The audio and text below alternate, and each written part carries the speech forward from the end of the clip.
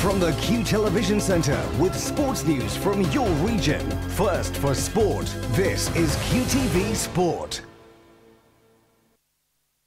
Hello and welcome to the Lifestyle Sports News brought to you by QTV.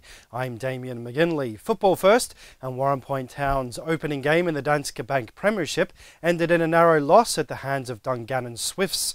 Kenny Kern struck Town's first top-flight goal with a sweet strike on 34 minutes. Matt Hazley got the Swifts level with a penalty before half-time. The spot kick awarded for Liam Bagnall's foul on Stefan Lavery. Dungannon new boy David McCullough headed the Swifts in front, and Bagnall equalised before Hazley popped up to net his second and the winning goal. Meanwhile, Neil Barr claimed a hat-trick as Newry City AFC made their debut in the Mid-Ulster League against Bourneview Young Men with a 3-0 away win.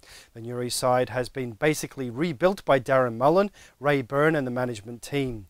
After Saturday's opening win, they must surely have been pleased not only to get the first win on the board, but also with the all-round team display. The Morgan Fuels Downs Senior Football Championship opened for business at the weekend. The first of the round-robin group games filled the fixture lists, but there were some very one-sided contests. Bryansford eased to 4-13-1-5 win over Unrecht. Castlewell, Loughin Island and Burren racked up big scores. Clonduff and Mayo Bridge had slightly closer ties, still coming out on top, while St Peters drew 9-all with Saville. And finally, athletics, and Usain Bolt has regained the 100 metres title at the World Athletics Championships.